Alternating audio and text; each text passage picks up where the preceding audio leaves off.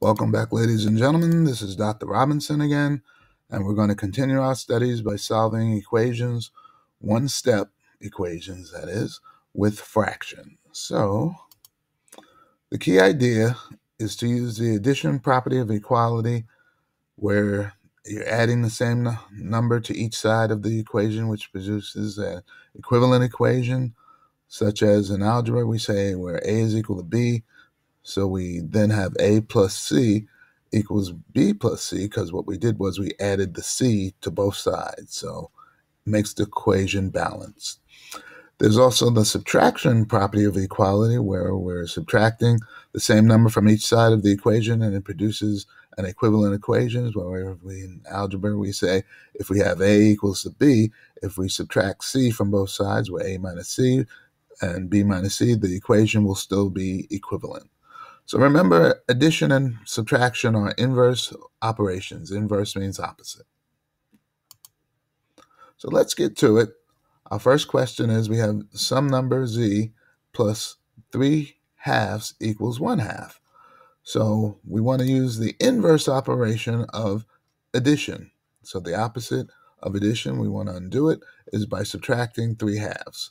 So if we subtract 3/2 from both sides, that's just the subtraction property of equality, by the way, we get the 3/2 are going to cancel out. So if you've seen my other video on solving, oops, sorry about that. Let me get a pen.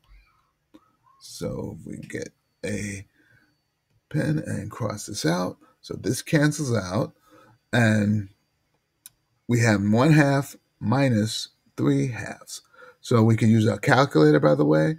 So that'll just give us -1. We simplify, and that is our answer. So the solution, z is equal to -1. So we have to check it. So we're going to replace z with -1 and add 3/2 to it to see if it's equal to 1/2. Well, -1 plus 3/2 will give us, if we use our calculator, 1/2, and that equals to 1/2, so it does check out. So use your calculator to help you out. We're allowed to use our calculators. So I have a shortcut that I want to tell you about, so I think you'll like the shortcut a little bit better. So the tip is change the fractions to decimals. That way you don't have to worry about dealing with fractions, even though you should learn how to deal with fractions, but change them to a decimal if you can. So here I have that same problem we just mentioned a minute ago. I got my calculator and typed 3 divided by 2. That gave me 1.5.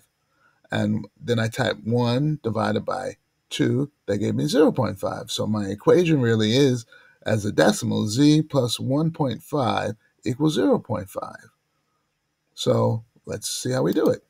We use the additive inverse, or you undo the addition, which is by subtracting 1.5 from both sides. That's our subtraction property of equality. And what happens over here, the plus 1.5 cancels out with the negative 1.5 or the minus 1.5, and we have 0.5 plus a negative 1.5 or minus a negative 1.5 gives us negative 1.0, because we cannot add these numbers up because the signs are different. So we subtract 1.5 minus 5, that'll give us 1, and choose the sign of the 1.5 because it is bigger than the 0.5. So that's how we get -1 as our answer. So I hope you enjoyed this question, and nice tip. So here's a question for you to solve. Solve for W. Remember, use your calculator. W plus 3 and 3/8 equals 1 and 5/6. So that's for you. Hopefully you will understand what's going on. And if you're not sure, rewatch the video and use that tip. That's a good way to deal with this question. But if you're unsure, write down your questions, bring them in. I'll be glad to see what I can do for you in class. So here's another question. So remember the steps. Undo by using the either addition or subtraction property.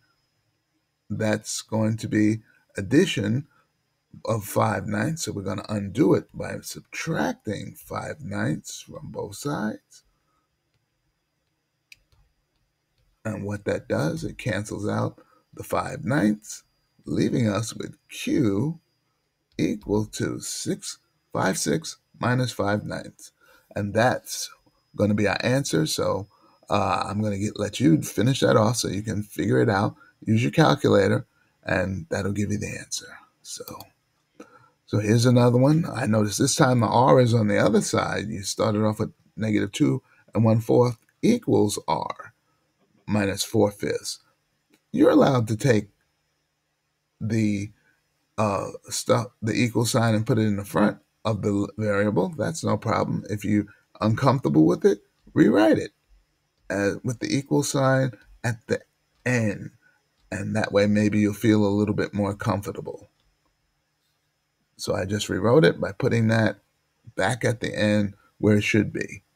So remember your steps. You undo the operation, which in this case is subtraction. So we're going to use addition of 4/5 on both sides of the equal sign.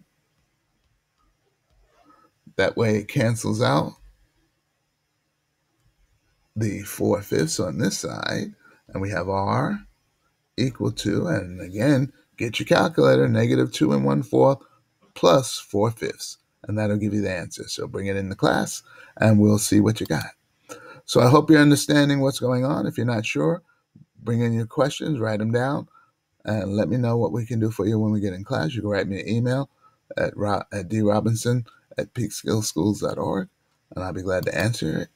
Here's another question. Oh, we got a decimal for a change. Solve for D. Remember what I said about having the answer in front, the equal sign in front. You can put it in the end and see if you can solve a decimal. Decimals are a lot easier to work with than fractions. So here's another fraction. See if you can get that. Solve for Q. That looks familiar. I hope you're understanding what's going on. If you're not sure, write down your questions. So hopefully this is getting better for you. Now I want to let you be the teacher. So your friend writes this problem, x plus 8 equal -10. Is your friend correct? Explain your reasoning. Well, let's see. X plus 10 equals -10. Did he undo the addition by using the opposite? Yes. So far, that's correct. Let me erase that because I don't like that. So yes, he used the opposite. So that's correct. Correct there so far. And he did that to both sides of the equal sign. Now you can get your calculator and write -10 minus 8.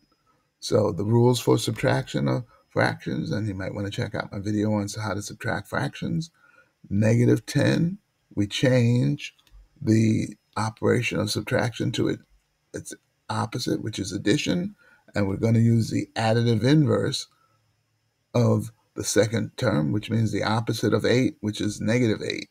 And we use our rules for addition of sign numbers, which means if the signs are the same, we add the numbers. That'll give us 10 plus 8 is 18, and keep the same sign in this case, and that's what they have down here. So is the friend right? Yes, they are right. Why are they right? Because I followed the steps of the process, so I know they are right. So yes, your friend is right. So that was a good question. Glad I was the teacher. Here's another question for you, solving those equations. So give it a shot. See if you can do it. No, it has mixed numbers in there, so no problem.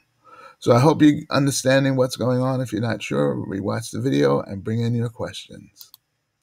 Remember, you can also get help from Dial a Teacher Homework Helpline at 212-777-3380, Monday to Thursdays, 4 p.m. to 7 p.m. Give them a call. They're very nice people. They love to help. Don't forget to watch our Math Prep 21, The Pandemic. It's coming out shortly, so look for it. You can also watch my study YouTube videos. My channel name is Dan Robinson, PKMS, Peak Skill Middle School. Subscribe to our channel. Help us to get to 1,000 subscribers. Write us a comment. Let us know how we're doing with our videos. So give us a thumbs up if you like what we're doing. And write me a comment because I do write back. Coming soon, Math Prep 21, PKMS. You can tweet us at drobmath1. So if you would like a worksheet on the topic we just studied, write me at drobinson@peakskillschools.org. So I hope you enjoyed the solving equations the one-step equations with fractions. So this is Dr. Rob signing off.